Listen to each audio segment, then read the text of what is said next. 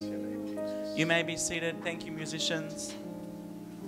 It's great to see a different bassist up there tonight. This church is blessed with a variety of musicians that can do a variety of things. We serve a great big God. I want to talk tonight. We'll start off in the book of John, John chapter 10. John chapter 10, and we'll start at verse 1. The Gospel of John, Matthew, Mark, Luke, John, John chapter 10, and we'll start in verse 1. This is Jesus talking. He's actually talking based on, well, let's read it. We'll start in chapter 9 and verse 40, because that's, Jesus is talking. And some of the Pharisees which were with him heard these words and said unto him, Are we blind also? Jesus said unto them, If you were blind, you should have no sin. But now you say, We see, therefore your sin remaineth. Verily, verily, I say unto you, he that entereth not by the door into the sheepfold, but climbeth up some other way, the same is a thief and a robber. But he that entereth in by the door is the shepherd of the sheep. To him the porter openeth, and the sheep hear his voice, and he calleth his own sheep by name, and leadeth them out. And when he putteth forth his own sheep, he goeth before them, and the sheep follow him, for they know his voice. And a stranger will they not follow, but will flee from him, for they know not the voice of strangers. This parable spake Jesus unto them, but they understood not what things they were which he spake unto them. So Jesus spoke this parable to the Pharisees. And the Pharisees were not followers of Jesus. They hung around him a lot, but they were not his disciples. The Pharisees were very comfortable with their way of doing things. They rebuked people that didn't follow what they believed was right, that didn't meet their expectations, or didn't follow their interpretation of the law. If you were a Pharisee, then according to the Pharisees, you were unclean, you were not devout, and you were unsaved. That was according to the Pharisees. But Jesus upset this thinking. And he called the Pharisees thieves and robbers. In other places, he calls them hypocrites and all sorts of things. Jesus, though, said his sheep would hear his voice and follow him. Jesus said he was the door that his sheep would walk through, and he said he was the good shepherd. He said he called his sheep by name. And it's a question asked by many people. How do I hear the voice of God? So my title tonight is Hearing God's Voice, which I thought was cool. Young people who don't know what chords are, those things hanging off the headset, that's a cord. And the thing at the end of the cord is called a jack. And that got plugged into circular devices, and you could then listen to music. Harrison's nodding like he knows. I'm surprised because I thought they'd disinvented those things by the time you came along. But clearly you have vintage parents or retro parents and have discovered what that is. And for those of you that only do electronic things, the thing on the right is called a Bible, and that's a book, and that's something that you hold and turn pages on as opposed to just flick through on some sort of device. Just giving some background. But I want to talk tonight about hearing God's voice. And it's a question, who's ever taught a home Bible study to somebody? Okay. If you've ever taught a home Bible study to somebody, you're likely to have heard the question, how do I hear God's voice? How do I know God's talking to me? And I want to answer that question tonight. Hearing God's voice. In 1 Samuel, all the way back in the Old Testament, if you get to Judges, you've gone too far. But 1 Samuel, and we'll start at chapter 3. 1 Samuel chapter 3 and verse 1. 1 Samuel chapter 3 verse 1. So we're talking about hearing God's voice tonight. And I want to discuss how we can hear God's voice. But we need some ground rules. 1 Samuel chapter 3 and verse 1. And the child Samuel ministered unto the Lord before Eli. And the word of the Lord was precious in those days. There was no open vision. And it came to pass at that time, when Eli was laid down in his place, and his eyes began to wax dim, that he could not see, and ere the lamp of God went out in the temple of the Lord, where the ark of God was, and Samuel was laid down to sleep, that the Lord called Samuel, and he answered, Here am I. And he ran unto Eli and said, Here I am, for thou calledst me. And he said, I called not, lie down again. And he went and lay down. Jump down to verse 7. Now Samuel did not yet know the Lord, neither was the word of the Lord yet revealed unto him. And the Lord called Samuel again the third time, and he arose and went to Eli and said, Here am I, for thou didst call me. And Eli perceived that the Lord had called the child. Therefore Eli said unto Samuel, Go, lie down, and it shall be, if he call thee, that thou shalt say, Speak, Lord, for thy servant heareth. So Samuel went and lay down in his place. And the Lord came and stood and called as at other times, Samuel, Samuel. Then Samuel answered, Speak, for thy servant heareth. I find this story interesting. And there's a few reasons for that. One is Samuel is apparently sleeping in the tabernacle. He's sleeping where the lamp is. So Samuel is right there in the presence of God. Samuel is working with Eli. Samuel is hanging around the tabernacle, working around the tabernacle. But there's no open vision.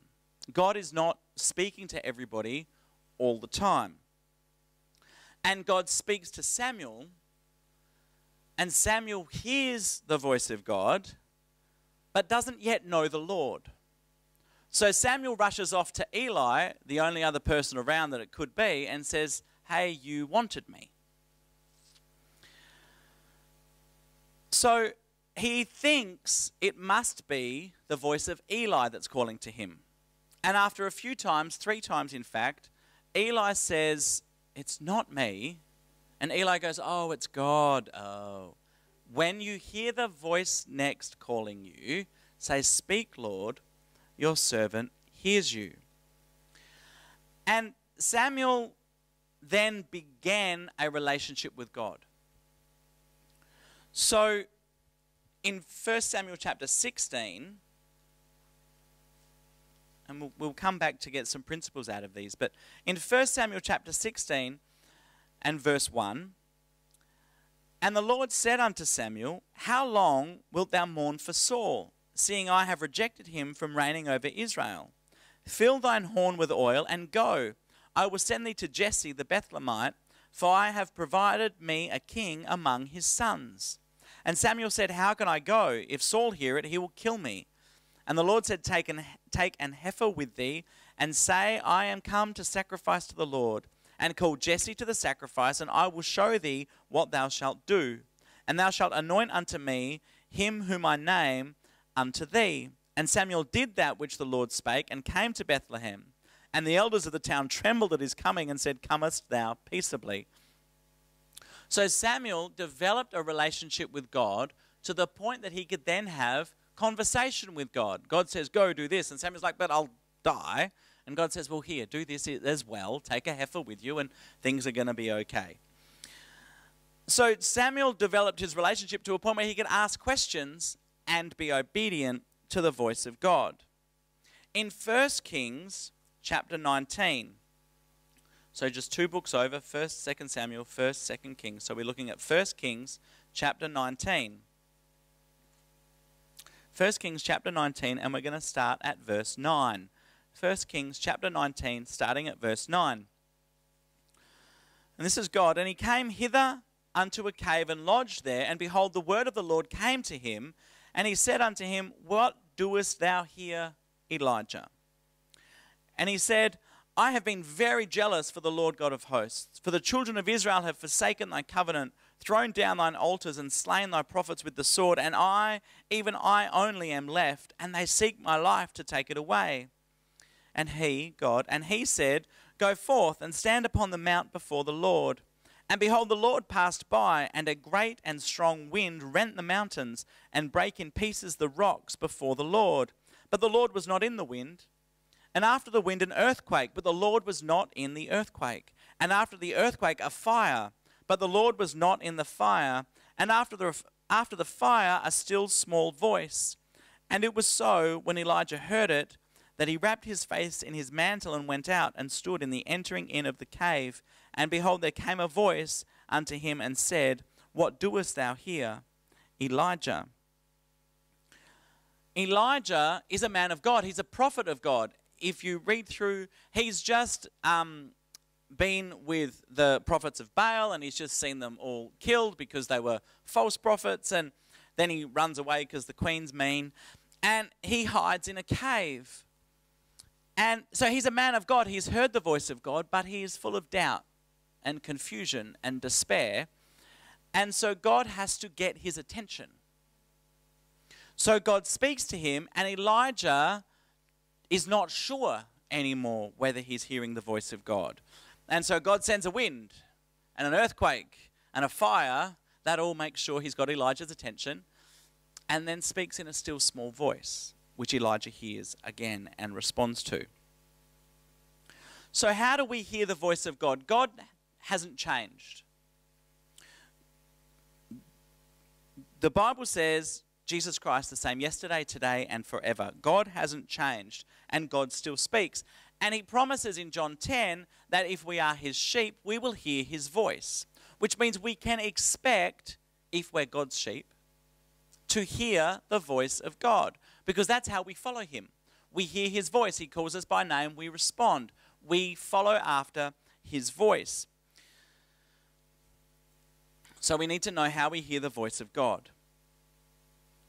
Samuel was in the temple. Samuel was where, or tabernacle, I keep saying temple, I mean tabernacle, the tent. Temple wasn't built for about 80 more years, but same place.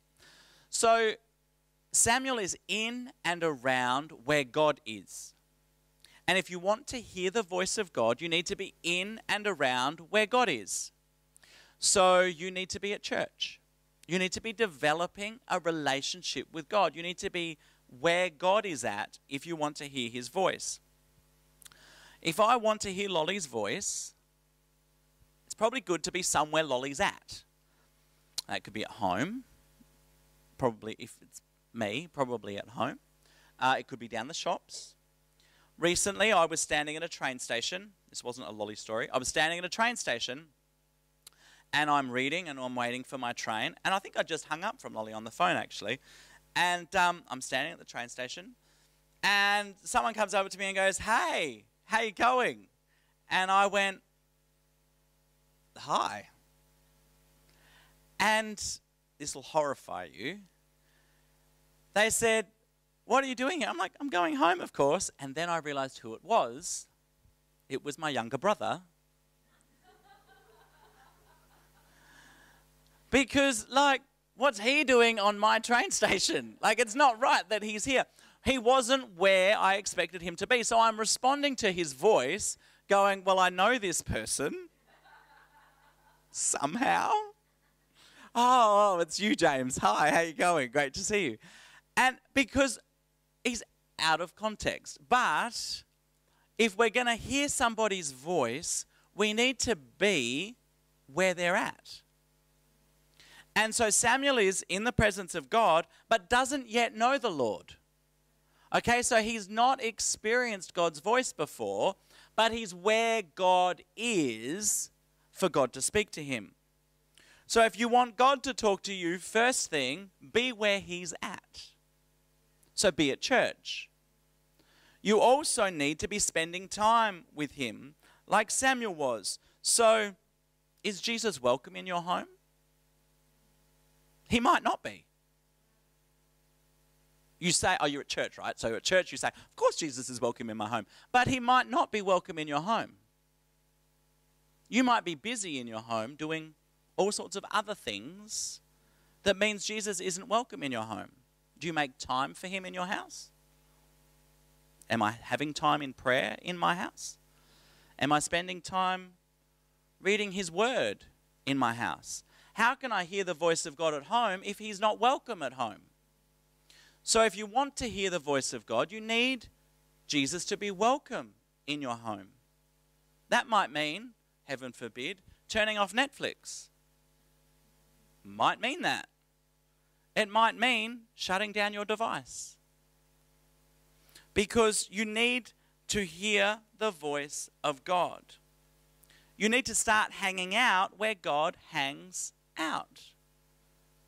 Now, Tao's out of school. I was not yet engaged, Lolly. We weren't even dating yet. Okay, just to clarify, we weren't dating yet. We were going out as friends. I'd invited a friend, Lolly, out for dinner. And we were sitting at the dinner table enjoying a meal. Actually, it hadn't really started yet. We'd barely ordered the food. But Lolly's phone went zzz, and Lolly went, oh, check. Oh, text. Lolly's phone went zzz. Lolly went, oh, check. And I said to Lolly, are you here with me or are you here with that person? Because if you want to be with that person, I'll take you home and you can be with that person. That's okay. We're just friends. We're having dinner. And sometimes it's the same with us and God. Are you here with me or are you here with that person? Who do you want to spend time with? And if you sit down for your quiet time with Jesus, and that means opening up your phone and scrolling through Facebook, you're not there with Jesus. You're pretending you're there with Jesus, but you're not there with Jesus. Sorry, Facebook is this old thing that old people use. I mean Instagram or Snapchat. You've got to be relevant, Sister Pauline, and it's challenging at times. But that's, if you're spending time with God, that means actually spending time with God, not with Instagram, not with Snapchat. And when you go, oh, I'm just playing Candy Crush, it's not a big deal. Well, you're actually playing Candy Crush, not spending time with God. And if you want to hear God's voice, he has to be welcome. So that may mean horrors, putting some things away so that you can spend time with God. Lolly went, I'm here with you, and her phone disappeared into her handbag. And shortly thereafter, we started dating. And shortly thereafter, we were engaged. And a bit after that, we were married. But she could have made a different choice that night and said, no, I'm with this person. I'm wanting to interact here. So we hear the voice of God. You hear the voice of the people you're around. And you learn and discover their voice. My brother and I, James, who I've already mentioned, have very similar voices. And years ago, a young lady called me on my phone to talk to me, but I was driving and didn't want to talk. And so I handed the phone to my brother and said, here, you answer it. And he talked to her for a good 5 minutes and ended the conversation. And she thought she'd talk to me. That's what she thought. I apologize, live on TV now. I apologize to both those people. A few years ago, I was at my brother's house, and we said, let's call Mum, because she wasn't expecting me to be at my brother's house. Let's call Mum and see if she can tell. So we called Mum. Hi, Mum, how you going? It's Dan. Or James, because she called from James's phone. It's James, how you going? Yeah, good, baby, how are you? He gets baby boy. I don't get baby boy. Good, baby boy, how are you? Yak. I'm talking. And then James comes on the line, and then I'm back on the line, and then James gets on the line, and Mum's like, that was Daniel, right? Because while we sound alike to someone that knows us, it's not the same person. And it's the same with God. And there are times when the devil will imitate the voice of God. But if you've built a relationship with God, you go, that's not God. But to know that, you have to have a relationship with God. If you don't have a relationship with God, you will be confused by the voices that you hear. So when you hear a voice that sounds like God, you need to check. In Galatians chapter 1, New Testament, between Corinthians and Hebrews, in Galatians chapter 1, before Ephesians, and I took the slow route, Galatians chapter 1 and verse 15, Galatians chapter 1 and verse 15. This is Paul writing, and he says, "But when it pleased God, who separated me from my mother's womb and called me by his grace, to reveal his Son in me, that I might preach him among the heathen, immediately I conferred not with flesh and blood. Neither went I up to Jerusalem to them which were apostles before me, but I went into Arabia and returned again unto Damascus. Then after 3 years I went up to Jerusalem to see Peter and abode with him 15 days." So Paul, who has this encounter with God on the road to Damascus, repents, goes into Damascus, is filled with the Holy Spirit, is baptized in Jesus' name. His blinded eyes were literally opened, scales fell from his eyes, he's healed of blindness, and begins to preach. He then disappears out into Arabia by himself and doesn't have a big discussion with flesh and blood, but is apparently hearing the voice of God. But you know what he did after 3 years? He went into Jerusalem and spent 15 days with Peter, the Apostle Peter, the disciple Peter, who had spent 3.5 years with Jesus. And so Peter knows the voice of God. Peter had been privileged. He'd walked with Jesus for 3.5 years, so he knew the voice of God very well. And so Paul could check with Peter, is this right? Have I understood this correctly? Am I right here? Have I heard the voice of God correctly in this area? And spends 15 days making sure that what he's calling the voice of God is the voice of God, which confirmed it for Paul. Paul was like, okay, that's the voice of God. And yourself, you, as you hear the voice of God, because God wants to talk to you. If you're here tonight, it means you probably want to hear the voice of God. And God, I know, wants to talk to you. But if you're not sure, check. Find somebody older than you in the gospel and say, I think God said this to me. Is that right? And then have that person confirm the word of God to you. We have very godly leaders in this church, Pastor Hogben, Reverend Gabriel. Go to them and say, I think God said this to me. And let them confirm the word to you. So that you can begin to go, yes, that is the voice of God. Yes, that is what God said to me. Or, oh no, that wasn't right. Oh no, didn't get that right. That wasn't God. Listen and check. In Judges chapter 6, so back before 1 Samuel, Judges chapter 6, sorry, I'm assuming you're using paper Bibles, JUD for electronic people. Judges chapter 6 and verse 17. And I like this, I find there's some humor in this story. Lolly and I were talking this afternoon, and we're like, yeah, God does have a sense of humor, and he will sometimes make you laugh. It's absolutely true, and I think God wrote the Bible, just so you're aware. He used people to do it, but God wrote the Bible. Judges chapter 6 and verse 17. And he said unto him, if now I have found grace in thy sight, then show me a sign that thou talkest with me. Gideon says to God, if I found grace in your sight, then let me know that it's really you. Depart not hence, I pray thee, until I come unto thee and bring forth my present and set it before thee.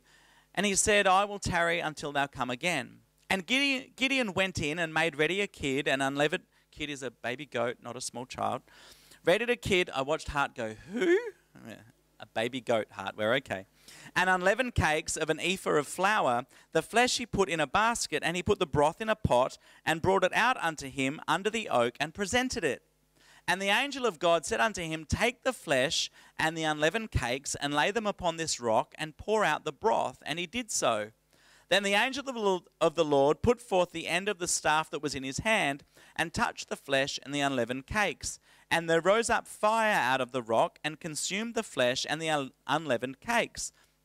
Then the angel of the Lord departed out of his sight. And when Gideon perceived that he was an angel of the Lord, Gideon said, alas, O Lord God, for because I have seen an angel of the Lord face to face. And the Lord said, alas, O Lord God, for because I have seen an angel of the Lord face to face. And the Lord said unto him, Peace be unto thee, fear not, thou shalt not die. I just find it interesting that Gideon's like, is that you, God, talking to me? Demonstrate that it's you. And brings out the offering, and God touches the offering, and it fire, and then God disappears. The angel of the Lord disappears, and Gideon's like, I'm not going to die now. I've just seen God, I'm going to die. Until then, he wasn't particularly afraid, apparently. But at that point, he became afraid. And God had to say, it's going to be okay, you're not going to die. When we hear the voice of God, I've said check with an elder, but ask, God, if that's really you, show me a sign. Let me know. And for Gideon, the sign was so overwhelming, it was like, I'm going to die now. That was too much. Be aware, if you say, God, give me a sign, the sign might be too much, but you can ask. Because God wants to have a relationship with you. God wants you to know his voice. And so if you say, God, is that you talking to me? Expect God to answer with a yes. An overwhelming yes that makes you go, I think I'm going to die. But a yes. God wants to have a relationship with you. We read in John 10, we're his sheep. And we hear his voice. And he calls us by name. And we can know him because he knows us. So when you hear the voice of God, God's not looking for you to go, is that? I don't know. How can I? Ask. God, is that you? If that's you, let me know. In this church, we expect God to talk to us. It's an expectation. We expect God to show up at church. That's what we expect. We expect God to talk to us at home. We expect God to speak to us in our daily life. We expect to be in a relationship with God and that God would talk to us. That's our expectation. And when I first, and I've confirmed this with Lolly, it's a similar experience. When I first started hearing the voice of God, God would say, go and pray with brother so-and-so. Oh, I'm too shy. I'm too nervous. That's not really the voice of God. No, I'm not. I'm making that up. That's all in my own head. And then somebody else would get up and go and pray with brother so-and-so. I'm like, oh, maybe that was the voice of God. Next week, whatever, go and pray with brother so-and-so. Oh, no, couldn't do it. No, that's not really the voice. No. And someone else will go and pray with brother so-and-so. And you go, oh, I am hearing the voice of God. In this church you heard tonight, I'm used in interpretation. But before I was willing to step out and be used in interpretation, God would give me the word of interpretation. Oh, no, it's not the voice of God. No, I'm not hearing it. No, that's not. No. And Sister Bull or Trevor or somebody else would give the interpretation exactly the same words that God had given to me. I'm like, oh, that is the voice of God. Then it's a case of overcoming your nerves and choosing to speak. But God would confirm to me that the voice I was hearing was the voice of God. And the way he would confirm that is by having someone else say the words that God had put in my heart to speak. I hear the voice of God. Now, I'm not like Samuel. Samuel got to hear the voice of God and rushed off thinking Eli had spoken to him. So I don't hear the voice of God here. That's not where I hear the voice of God. For me, now you have your own relationship with God, okay? So God will speak to you how you will hear him. For me, when God talks to me, I get what I describe as a thought feeling. Which doesn't make a lot of sense, but it's the best way I can describe it. I get a thought and a feeling at the same time. That goes, this is how God... And so I've discovered that's how God talks to me. Now, Lolly has similar things. When I talk to God, God always talks to me in love. Even when he's telling me off, he's talking to me in love. There is no condemnation to those who are in Christ Jesus. So he's not condemning, he's not tearing down, he's not destroying. Okay, God speaks in love. So even when I'm being told off, and I do get told off by God because I do sometimes do things wrong, God speaks to me in love. But I can't force God to talk to me. And sometimes God, when I'm sitting waiting for God to talk, he doesn't say anything at all. But sometimes he does. And there are times when I'll have conversations with God back and forth, back and forth. God, this. Yeah, that. God, but what about? And this and this. But God, what about? And this and this. I will have conversations with God. And other times I'll say, God, what about? And God will go, and this. But what about? The answer doesn't change. It's this is what I've said, and this is what it is. But you have to learn to hear the voice of God. I can hear tone with God. Now, Lolly has said to me in the past, "You're Daniel, you're perfect." That's what I heard. I heard, "You're Daniel, you're perfect." What she said was, "You're Daniel, you're perfect." But I choose not to hear tone, right? But with God I can hear tone. I can hear how he's talking to me. Because I've built a relationship with God. And so you can hear the voice of God and you can build a relationship with God. Because that's what I asked Brother Otto before service, and Sister Pauline, you can correct him if he's wrong. I asked Brother Otto before service how long he's been married to Sister Pauline, and he said 52 years. I'm assuming that's correct. That's yes. Well done, Brother Otto. He knows the voice of his wife. He wanted to sit somewhere tonight, and Sister Pauline said, "Sit here next to me." And Brother Otto went, "Okay." Because he knows his wife, he knows tone, he knows her. 52 years of spending time with somebody, he knows what, "Come and sit here next to me," means, "Oi, here, now." After 52 years, he knows that. And I've only been married 10 years.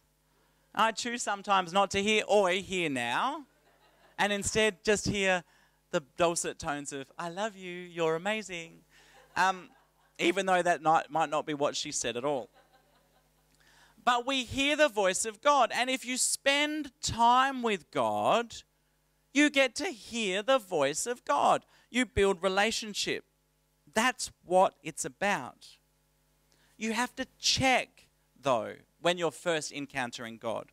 But in John chapter 10 and verse 10, and this is another way to check whether the voice you are hearing is the voice of God. John chapter 10 and verse 10.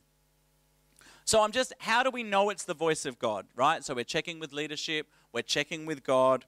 John 10:10. "The thief cometh not, but for to steal and to kill and to destroy. I am come that they might have life and that they might have it more abundantly." So if the voice you are hearing is asking you to kill, to destroy, to steal, that is not the voice of God. That is the voice of a thief and a robber. If you are hearing the voice of God, it is a voice that will speak life, hope, redemption. Now, I'm not saying that sometimes it's not a hard word. It might be, "You're in sin and you need to set your life right." But it's not a, "You're in sin now and you need to die." That's the voice of a thief and a robber. The voice of God, Jesus came that we might have life and life more abundantly. So if the word that you are hearing is telling you to steal, kill, or destroy yourself or someone else, that is not the voice of God. The voice of God speaks life and life more abundantly. So we need to check the word of God or the voice of God. If it's not here, or if the principles that you've heard are not here, it's not the voice of God. God speaks through his word.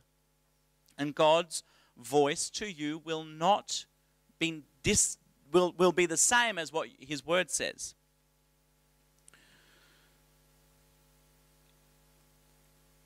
A couple of weeks ago, last week I was preaching. I songled in the morning and I preached in the night. And I knew what I was preaching on. I was comfortable that it was what God wanted to speak to the congregation. But it wasn't a, oh, Jesus loves us message. It was a little more difficult than that. But I knew it was what God wanted me to speak. But I spent almost the entire Sunday going, I'm not worthy, I'm not good enough, I don't even know why I'm bothering. This is the voice in my head. I don't even know why I'm bothering. Why are you bothering to be here? Why are you bothering to think you can preach? Why are you? And partway through the worship service in the evening, I realized that that wasn't God's voice. Well, I kind of knew that, but I thought it was my voice. And then I realized, hang on, that's not my voice either. That's the devil trying to undermine, undercut, make me doubt the word that God had for his people. And partway through the song service, I'm like, hang on, that's condemnation, that's not conviction, that's destruction, that's death, that's stealing, that's destroying. That's not God at all. I don't have to listen to that voice. And I went, I'm not listening to that voice anymore. That is not the voice of God. And I went, okay, God, I'm going to listen to you. And as soon as I recognized that that was not the voice of God, the voice went silent. And I could then hear, all right, God, I'm going to listen for your voice. And so we do hear, whether they're our own thoughts, whether they're the devil putting thoughts in our minds, we do hear other voices. But we need to go, okay, is that the voice of God? And so we need to be aware of those things. Now, God can speak to you in dreams. God can speak to you in dreams. There are people in this church that have had dreams that have come from God. God can speak to you in dreams. God can speak to you in visions. Visions are sort of kind of waking dreams, but like visions are hard to describe. I've had one vision, as I recall, in my life, and it was a very short image of a cup water being poured out of a cup. That was the vision. It was like a photograph. So God can speak in visions. God can speak to you directly through his word. You have to open it for him to speak to you through it, but God can speak to you through his word. God will speak to you across this pulpit. God will speak to you in a conversation with people, assuming they're people of God. God will speak to you directly through a prophetic word, a tongue and interpretation. God will speak to you in those things. So God can talk in a variety of ways, and God has spoken to me in a variety of ways. But the most consistent way that God speaks to me, right? So this is how God talks to me. I want to emphasize, you are in your own relationship with God, okay? So the way God talks to you will be different to how it may be different to how he talks to me. God talks to me with those thought feelings that I mentioned before. That's the most consistent way God talks to me. Okay, so when I have that, I'm like, okay, that's the voice of God. But I have occasionally had dreams. I have occasionally had visions, but they're not the normal way God talks to me. But I've learnt to hear the voice of God. And God will now interrupt my day-to-day activity. I've hung around church. I spend time with God at home. God will now interrupt me. I know the voice of God. And this is going to sound a little silly. But one day I was driving home from an appointment, and I was coming down South Gippsland Highway. And the short way, the quick way to my house is South Gippsland Highway, round to McDonald's, and in past McDonald's into my house. But I was coming down to the Pound Road thing, and God said to me while I'm driving, take Pound Road. And I went, what? No. Because I don't always listen to the voice of God. Now, when we listen to the voice of God, we should be obedient to it. This is what happens when you're not obedient to the voice of God. God said, take Pound Road. I went, because I'm not expecting God to give me traffic instructions. Okay? I'm just not expecting it. So I'm like, oh, well, that was clearly my voice. That was clearly me. And I analyzed it and went, oh, well, that wasn't God's voice. And God said, take Pound Road. And I went, that's ridiculous. And just ignored the voice of God. I crossed Pound Road, stopped in traffic, and was stuck for 45 minutes. Because God actually cares about me. God actually is interested in me. God wants me to have a good life more abundantly. And I thought Pound Road was not life more abundantly. I thought God didn't care about traffic. But God doesn't care about traffic. He cares about me.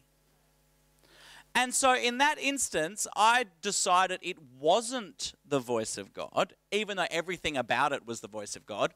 I decided, because how could God speak to me while I'm driving and care about traffic, that it wasn't the voice of God. But it was. It was absolutely the voice of God trying to get me home at a reasonable hour. 45 minutes later, I did get through the door. Because I've built a relationship with God, God can speak to me in traffic, about traffic, because I've got that relationship with God. You can have, if you don't have already, the same relationship with God where God will and can interrupt you.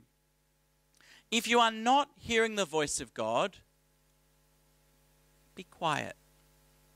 Stop filling your life with things. If you're not hearing the voice of God, go, for this next short period of time, I'm not interacting with others. Don't open Facebook, Snapchat, Instagram. Don't get out your phone to play a game. Don't decide to quickly catch up on your mail. Don't take that up. Oh, I've been meaning to talk to so-and-so. Stop. Be quiet and say, all right, God, I'm here to talk to you. Now, God may not talk to you the first time you do that. He may not, but you might be surprised that he might. So just go, all right, God, I'm going to be quiet and I'm going to hear, I'm willing to hear what you've got to say to me. And then give God a few moments, but open his word. God, if I'm not going to hear you speak to me through my ears or a thought feeling or however it is that God talks to you, open your word. God, I need to hear from you. Open his word. Let him talk to you through his word. But you need to stop. Are you at dinner with me or are you at dinner with the person on the phone? And it's the same with God. Am I here with God or am I actually somewhere else? Is my mind somewhere else? So we can and should be hearing the voice of God. We need to stop and spend time with him. Lolly and I have been married 10 years. I'm very glad. She puts up with a lot. I put up with a lot less. She puts up with a lot. But we spend time together. Now, we could stay married for the next 10 years, but if I never talked to her for the next 10 years, the relationship would not, you couldn't consider us being in a relationship if we never spoke to each other. We could stay married, the signature could stay on the form, but we're no longer in relationship. With God, it's the same. You need to talk to him and have him talk to you. And God wants to talk to you. Jesus wants to transform your life. John chapter 10 is Jesus saying, I am the good shepherd. John 10 verse 11, I am the good shepherd. The good shepherd giveth his life for the sheep. Verse 14, I am the good shepherd and know my sheep and am known of mine. You can know God and God will know you. God wants to talk to you. So tonight, we're all going to stand. Because we're in the house of God, we're in the right place to hear God's voice. In a second, we're in the right place to hear God's voice. Hopefully, you've put your devices away so that you're not distracted. Hopefully, you're not talking to the person sitting next to you. And I realized before church, the pastor's wife was talking right before church. But hopefully, you're not talking to the person next to you. Now, the Bible doesn't say, I'm not aware, if I'm wrong, the pastor can correct this what I'm about to say. I'm not aware that the Bible says when you pray, close your eyes. But the reason I close my eyes when I'm praying is so I'm not distracted by what's visually happening in front of me. If I'm driving and praying, my eyes are open because I don't want to hurt anybody else. But if I'm praying, I often close my eyes because I don't want to be distracted. So we're all standing, so hopefully you won't fall asleep standing up. But what I would like you to do, all of us to do, is for 1 minute, not long, hopefully 1 minute, just stop and say, God, don't talk out loud. Say, God, I want you to talk to me and I'm willing to listen. So we're going to do that for a minute starting now.